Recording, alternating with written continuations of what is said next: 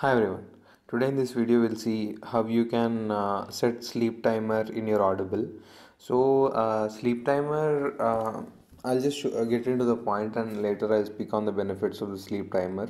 So open your Audible mobile app and I have my book playing. So if I in the below, if you can see, if I click on that, then it will start playing. But if I click on that, then the player comes up and you can see in the below menu there are option called speed, chapters and sleep timer. If you click on sleep timer, it will ask you currently the sleep mode is off, but if you select 5 minutes, 10 minutes or 15 minutes, then based on that it will set sleep timer. There's some more options called end of chapter, end of book part, means when the chapter ends, the uh, it automatically pauses, and when the book part, if the book is partitioned into multiple parts, then during that time it will end, and a custom where you can set the hours and duration to time.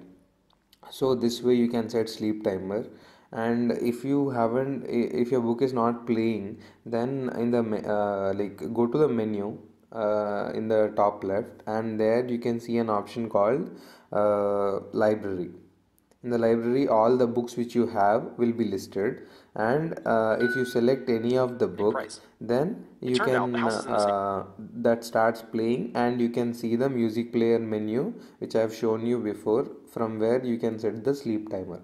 So this way you can set sleep timer in Audible mobile app. This is in the Android app. I guess the feature will be more or less the same in the iOS app as well. So some quick benefits of sleep timer is it helps you in these audio books, right? They help you in falling asleep quickly. They are better than watching YouTube videos because you use your ears alone here and the eyes will be resting, and that will help you in getting into sleep quickly, as well as you don't have to worry that the phone will be running the whole night and you have to get up and pause it. So even you can keep your phone in a longer distance and you can start this running up, and whenever the time is up, based on the sleep timer you have set, the book will be paused, and you don't have to worry about it. So I use this regularly, and I suggest you also give it a try if you are having a difficulty in sleeping early.